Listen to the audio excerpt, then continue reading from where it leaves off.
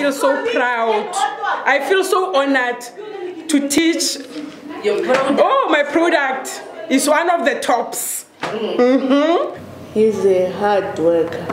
He was my brother's friend, and then during those rest times and whatever, I used to hide them under the bed. He was very smart. Always clean. Under the tree. He was the shortest, the fittest. We went to the municipal bathroom just inside the schoolyard in Badiri. It's when actually we started our political career. We also make a circle here, a circle where Des van Rooyen throw a rotten egg to the principal, but the principal by then was Principal Sin. Des het vir my sterk leierseienskappe gehad. Jy kon sien as hy by 'n mikrofoon praat en hy praat, het hy feite gepraat. Hy het met redelike oortuiging gepraat. Dis 'n persoon wat 'n ou kon na luister. In daai opsig dink ek was hy 'n sterk leier onder die ANC op daai stadium. Die besluite wat hy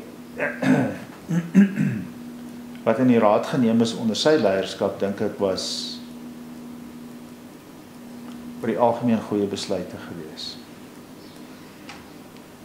Soos ek voorheen gesê, die probleem het gekom by die uitvoering daarvan.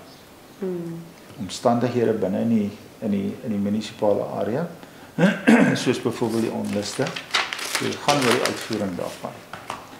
A decision was taken in Parliament of the country that in terms of demarcation we must fall in the northwest as this area. People of this area never agreed to that. They were dissatisfied. Most of it was a parliament decision. There's nothing to do with councillors and or mayors. You see what I mean?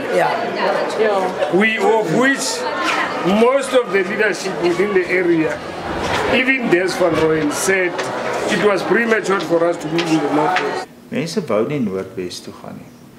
En ek kon onthou pertinent dat die Middelfondsraad het hulle nooit self duidelik uitgespreek, bekend gemaak presies hoe hulle voel. Staan hulle dit te of is dit in gunste daarvan? En dit het die mense kwaad gemaak op die grond.